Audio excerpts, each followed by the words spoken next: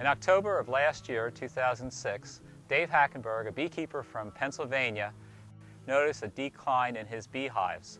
Over 75% of his hives had most of the adult bees missing.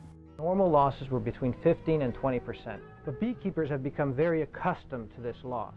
It's sad to go to someone's house and see thousands of empty boxes of bees stored away somewhere, especially when they've been doing the kind of work for 30, 40 years. You know, we're finding different things in these colonies that we don't understand and we need to ensure bee health.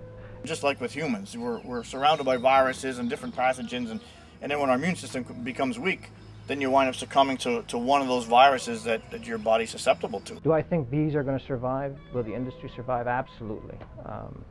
It's just how many people or how many beekeepers are we going to lose? It takes a special kind of person to be a beekeeper. It's not easy work. It's hot.